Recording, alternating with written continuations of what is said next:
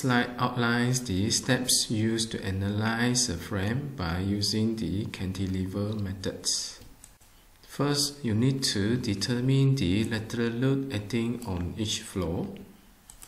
Determine the positions of the center of gravity. Calculate the distance between each columns to the center of gravity. The axial force shall be proportional to the distance of the columns from the center of gravity. Analyze the frame floor by floor from the top floor. Determine the axial force in each columns. Based on the axial force obtained in each columns, construct the free body diagram for each joint and determine the shear force in the beams and columns at each floor. The steps to determine the axial force and the shear force in each floor of the columns and beams are repeated for the following floors. The axial force obtained from the upper floor will be brought forward to the following floor. Same goes to the following floor until to the ground floor of the building. To better imagine the calculation steps, let us look into an example. A 7-story building is subjected to a wind load of 2.94 kN per meter height. Use the factor of safety equals to 1.2. Determine the axial force, shear force, and moment acting on the beams and columns at each floor. There are 4 continuous columns, which are spaced at 6 meters each. The story heights are given here. 4 meters high for the ground floor. The rest of the floor are 3.5 meters. And there is a parapet wall of 1 meter on top of the roof. To solve these questions, first we need to determine the lateral load acting on each floor. This is obtained by multiplying the wind load with the factor of safety and the height of the floor levels. It is assumed that for each floor, it is divided into half. Half of the height of each floor will go to the upper story, while the other half will go to the lower story. In the case that there is no upper story at the top roof level, the force will be taken by the closest floor level entirely. These are the lateral loads as calculated from each floor. The 9.7 kN here is calculated by multiplying the wind load of 2.94 with the factor of safety 1.2 and multiply with the floor height, which is equals to 1 meter and half of the 3.5 meter. For the following level of 12.3 kN, it is obtained by multiplying 2.94 with the factor of safety 1.2 and multiply the height of the floor, which is half of the 3.5 meter plus another half of the 3.5 meter from the lower story. As the floor height here are the same, the lateral load of 12.3 kN is applied throughout. For this floor, the ground floor height is 4 meters. The lateral load of 13.2 kN is obtained by multiplying 2.94 with the factor of safety 1.2 and multiply with half of the height of the story at the upper of the floor and another half height of the story at the lower of the floor. Once you have obtained the lateral load acting on each floor, you need to determine the distance of the columns from the center of gravity of the structure. With that, you need to identify the locations of the center of gravity. Based on the frame structure here, the span here is symmetrical. You know that the center of gravity will be at the middle of the frame, which is 9 meters from the side of the structure. In the case that the beam span here is not symmetrical, let's say the beam span here is 4 meters, 5 meters and 6 meters, you need to determine the positions of the center of gravity by using a formula, which is sigma xf divided by sigma f. Assuming that the axial force in each column is equals to F. There are 4 columns here, A, B, C and D. Summations of the axial force of all the 4 columns will be equals to 4F. This will be the sigma F.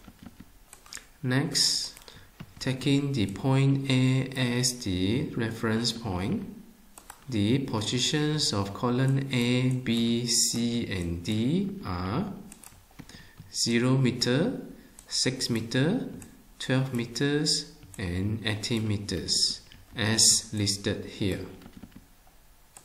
Taking the axial force as the F and the positions of the column as the X, the multiplications between these 2 columns will give you the Fx. F multiplies 0, you obtain 0. F multiplies 6, 6F, and so on and so forth. The summations of all the Fx, you will get the sigma xf, which is to be substituted into the equation here. You will obtain the center of gravity of 9 meters from the reference point of column A. Next, you will need to determine the distance of each column from the center of gravity. Based on the diagram here, you know that the distance from A to center of gravity will be equals to 9, B to center of gravity equals to 3, 3 and 9. On basis of the second assumptions, where the direct axial force in the columns are proportional to their distance from the center of gravity of the frame, it is assumed that when the columns are further away from the center of gravity, the axial force will be larger. By comparing the distance of the columns from the center of gravity, which is 9, 3, 3 and 9, we will expect that the axial force in these columns is going to be 3 times of the axial force in the column B. As the calculation step for the frame analysis can be very lengthy, I use Excel spreadsheet to help me to compute the numbers. The lateral load, it will be 2.94 kN per meter height. The factor of safety is 1.2. This gives a design load of 2.53 kN per meter height, and the point load acting at each floor is indicated here, which is round up to 1 decimal place. The span between the columns are 6 meters each. There is a 1 meter height parapet wall. The ground floor has 4 meters height, and the rest of the floor are 3.5 meters height. The center of gravity as obtained from the equation here was 9 meters, and the distance of the columns from the center of gravity are obtained as 9 meters, 3 meters, 3 meters and 9 meters for columns A, B, C and D. In terms of the ratio, it is between 3 and 1. At the current stage, we do not know the axial force in the column. Assume that the axial force in the column is equals to P, and because of the second assumptions of the proportional distance with the axial load, the axial load in column A is estimated to be 3 times P. Same goes to column D, as their positions furthest away from the center of gravity. As for column B and C, it is assumed equals to 1 times P. Next, we will need to analyze the structures level by level. First, we take the top level of the structures. The free body diagram should look something like this.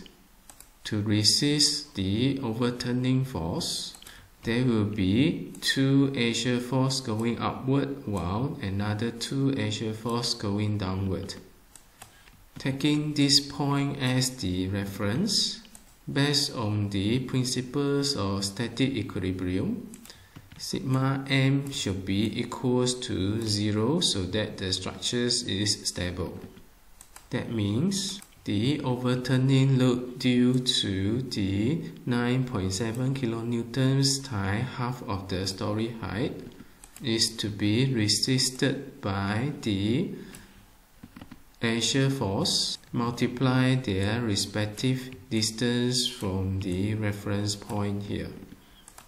Express the axial force here in the function of P. 3p, 1p, 1p, and 3p.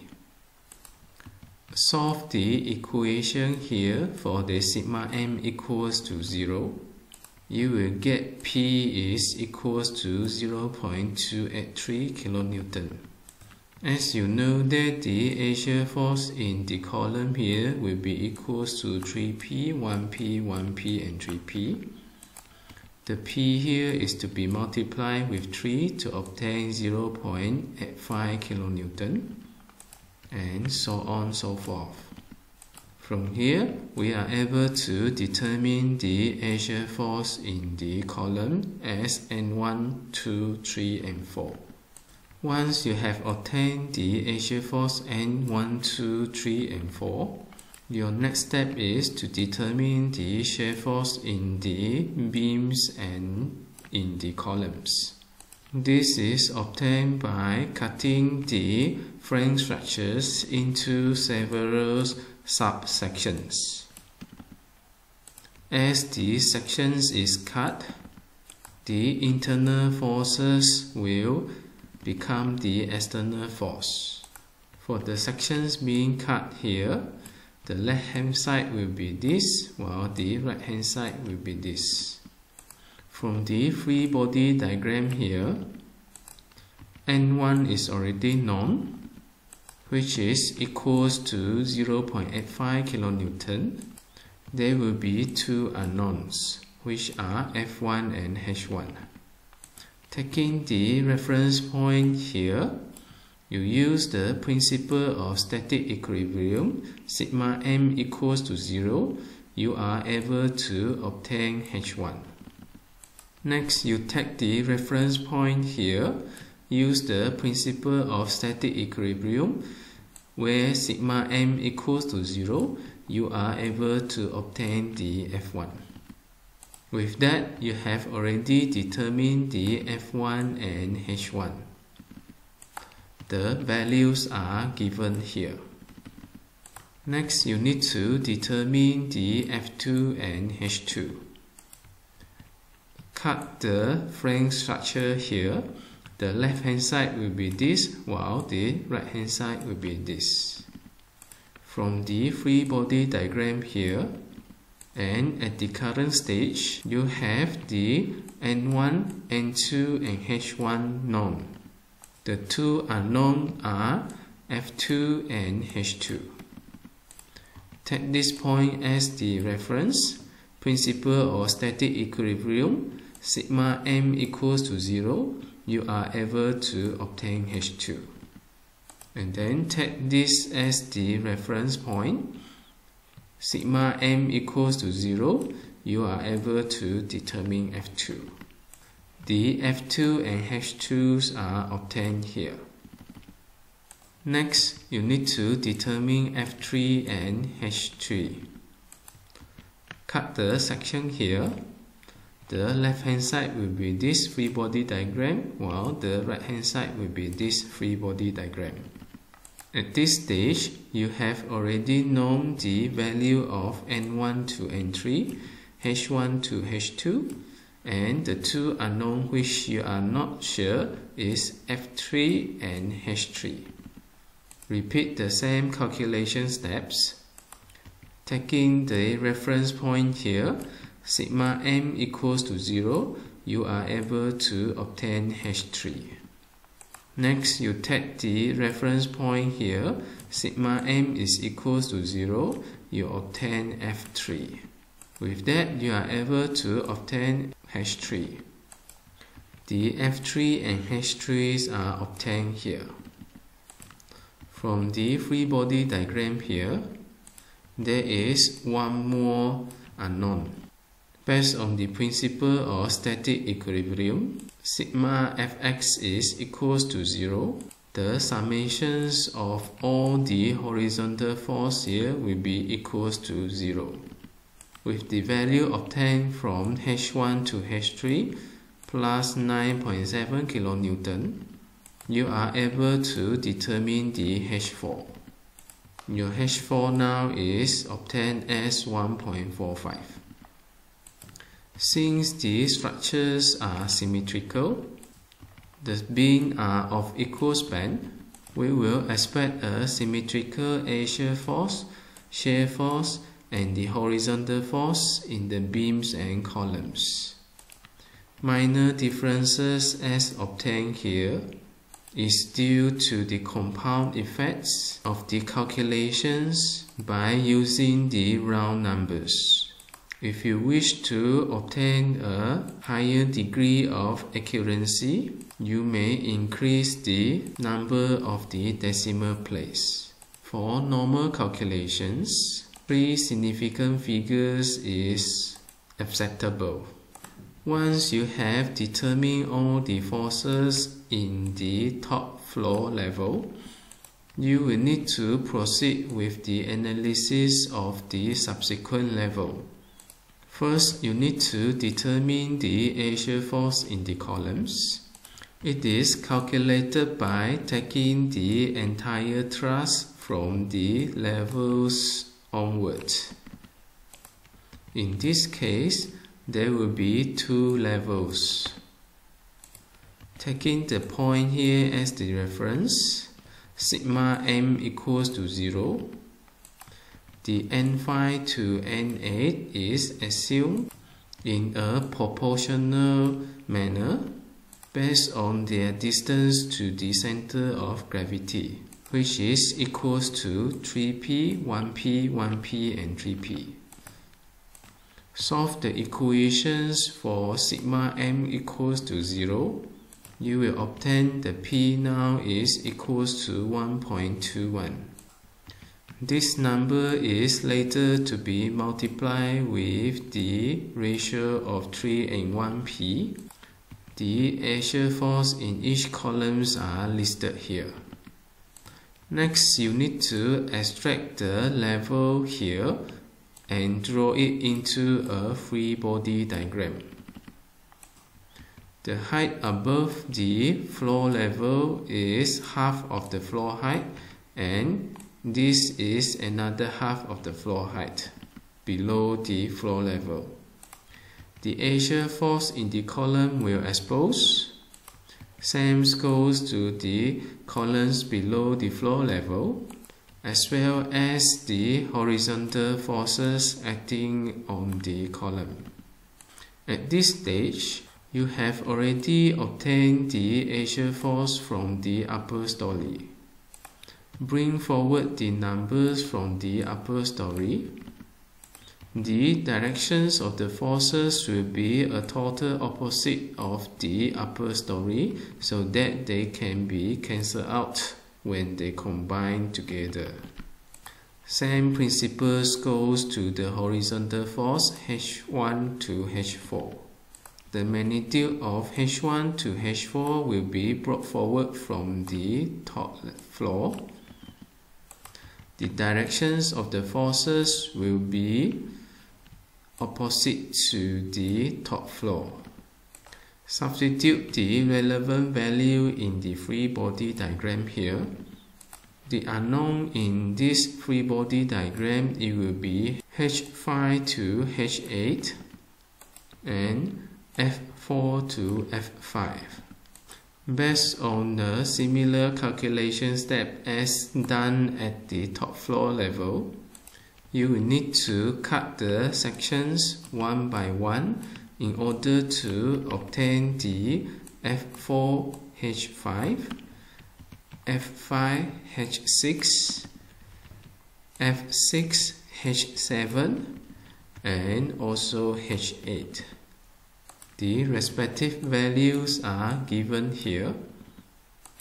As the loops are being brought forward from the upper story, it is expectable to have the axial force at the column here are normally greater than the axial force at the upper columns.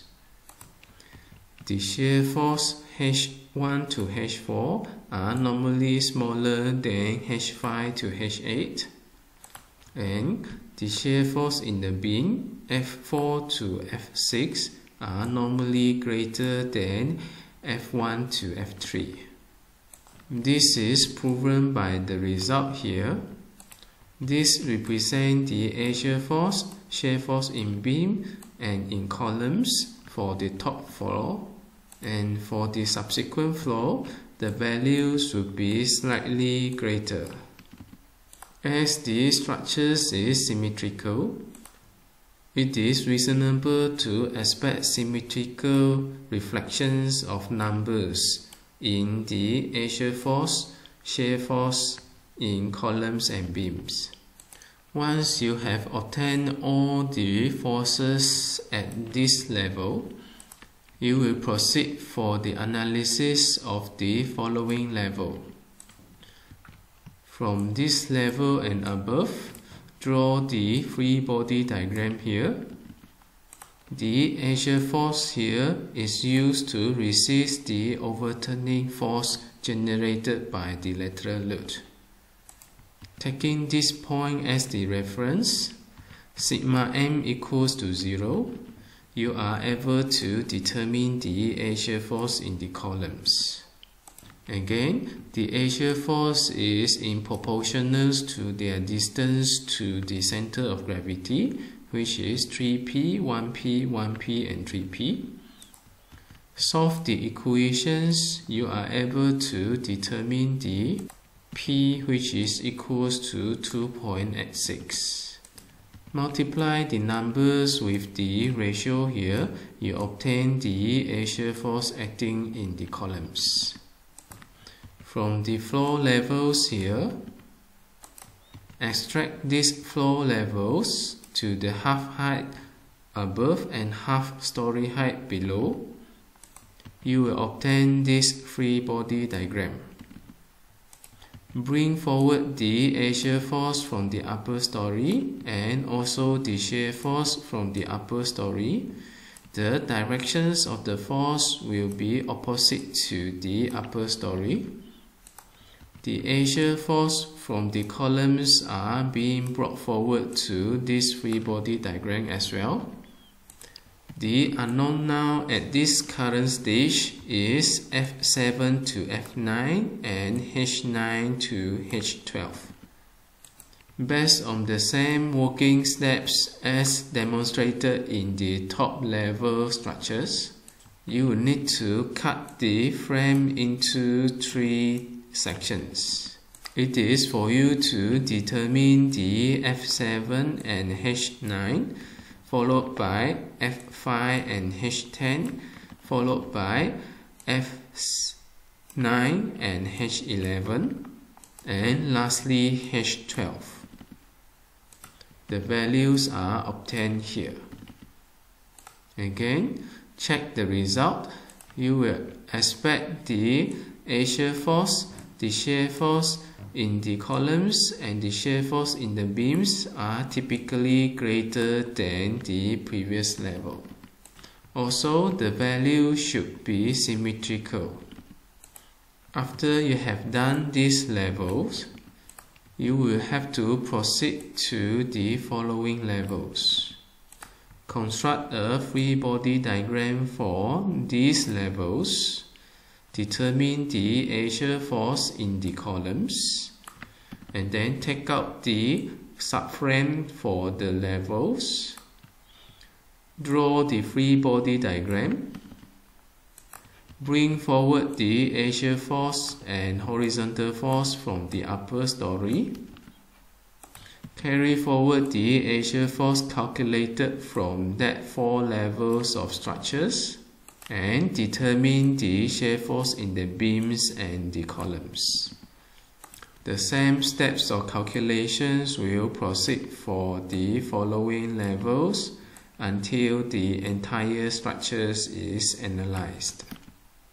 What you see here is the calculation steps are repetitive. First, you need to determine the axial force in the columns. It is calculated from the columns which you are interested and analyze the entire structures above it. Next, you take out the floor levels. The free body diagram should look something like this. The forces are being brought forward from the upper story at the opposite directions. Cut the respective sections. Use the principle of static equilibrium to determine the shear force in the beams and in the columns. Once you have successfully attained all the values of all the stories, your next step is to determine the moment in the columns and also in the beams. Take the top floor level as an example. On basis of the first assumptions, where the points of contra flexures are located at the midpoint of all the columns and beams. That means the force F1 to F3 and H1 to H4 are actually acting at the midpoint of the beam and the midpoint of the column height. These forces are used to generate the moment acting on the beams and the columns. Let us try to generate the moment in the column first. H1 is to be multiplied with the height of the column here, which is half of the story height. You are able to obtain M1. H2 multiply the height of the levels, you're able to obtain M2. Same process goes for the M3 and M4. Next, you use F1 to be multiply the half of the beam span, you obtain the M5. F1 multiply the half of the beam span. F2 multiply the half of the beam span. You obtain M6 and M7 respectively. Same calculation steps used for the other joints.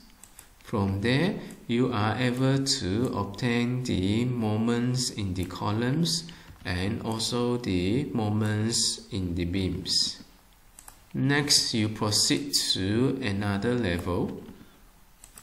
Using the same calculation step as you did for the top floor level, you will obtain the moments in the columns and the moments in the beams.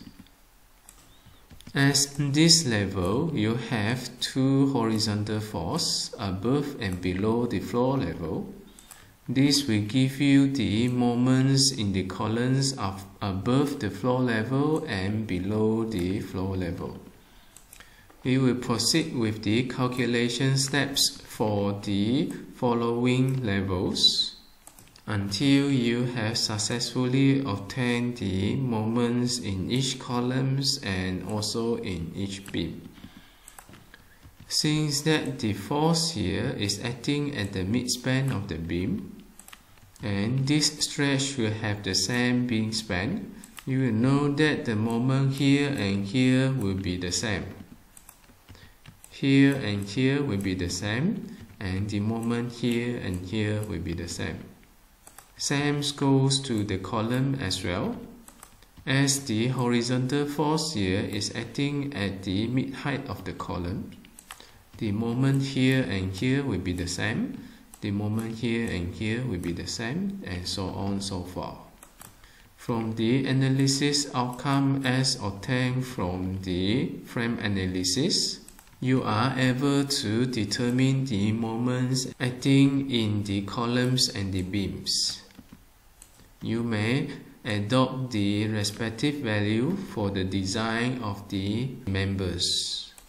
What you see here is the analysis of the frame of a multi-story building due to the lateral load is very lengthy and tedious. The values are to be brought forward to the subsequent floor, and the generated value will be brought forward further to the next floor. This leads to a situation that slight error at the upper floor may lead to a situation where the errors are being brought forward to the subsequent floor. This is going to be a nightmare to you when you analyze the structures by using the manual calculations. This kind of analysis are normally conducted with the aid of the computer programs.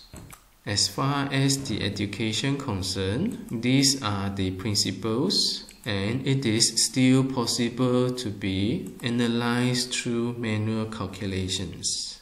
Also, bear in mind that this is a method for us to analyze or estimate the forces acting within the structure. And what you see from the example here, only the wing loads are being considered. In the case that the vertical forces are also being considered, the principles or superpositions may be applied. Although it is not specified in the references that I have used, I personally believe that this analysis can be adopted together with the moment distributions of the frame analysis together, that is used to estimate the load due to the vertical load. The bending moment diagram as obtained from the outcome here may possibly be superimposed onto the moment diagram as obtained from the analysis of the lateral load structures. This understanding of combining the moment diagram from the analysis here and the moment distributions of the structures, you will have to verify yourself in the real applications. With that, good luck and happy learning.